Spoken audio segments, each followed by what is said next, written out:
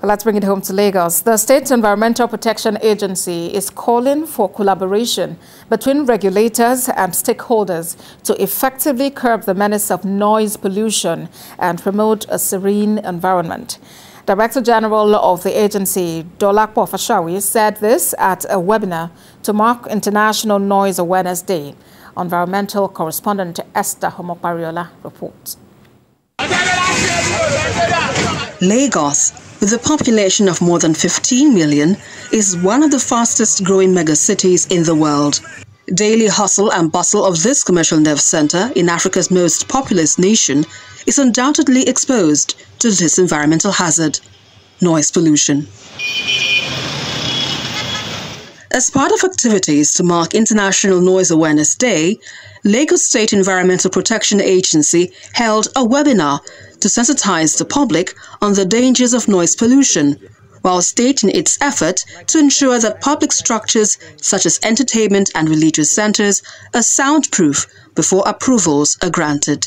Before we put our seal on a restaurant, on a club, or a church, you would have gotten a warning. You would have gotten 2 warnings. The first one is official from us, like it's not a warning, it's an information that you have been reported to have done this and that. And we do carry out reconnaissance visits. In the meantime, the agency says it is implementing policies and regulations to enforce strict use of noisy generators, indiscriminate use of sirens, vehicle horns in certain places, and the use of loudspeakers in public places. Noise, especially in public, causes distortion in communication process. It causes quite a lot of non-concentration. Because the moment if this noise is within an office environment, you are likely to lose concentration of what you are doing. The implication of hearing loss to hear again just exactly the way I am hearing now, it's not something not something that easy to come by.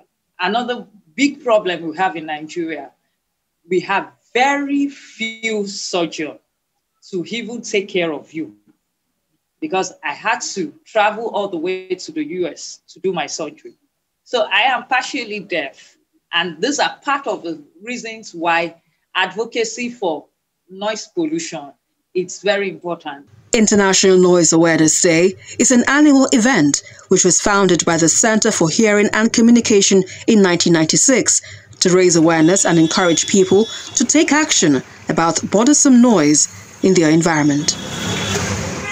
Esther Homopariola, TVC News, Lagos.